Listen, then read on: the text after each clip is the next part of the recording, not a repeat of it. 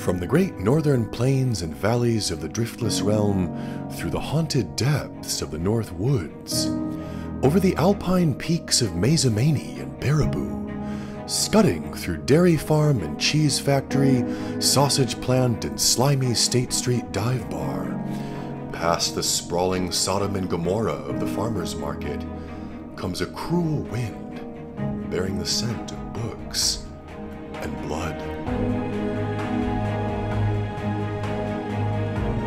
In a world where talk is cheap and the rising tide of doublespeak has eroded all trust and hope. A world where imagination is besieged by the pressure for bling and a corner cubicle to call your own. From across the tundrous wastes, Lord Zimmerman the Zealous issues the great challenge.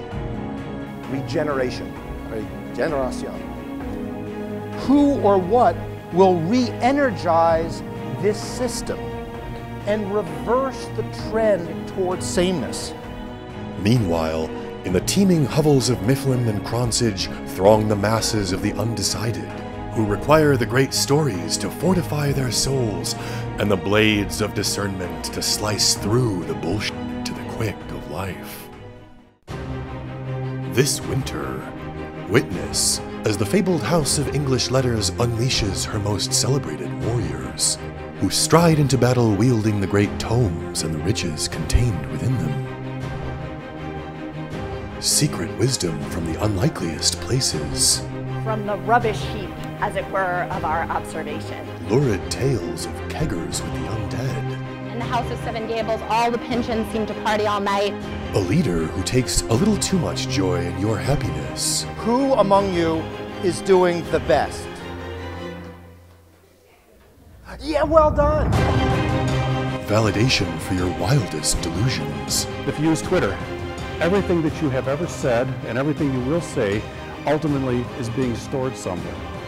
And the greatest power of all. The power of words to control the future. Do you have the courage to declare and join us as we fulfill our destiny?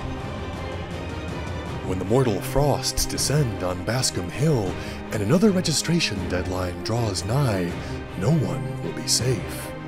We'll hunt you down and kill you. Where will your allegiance lie? Winter is coming.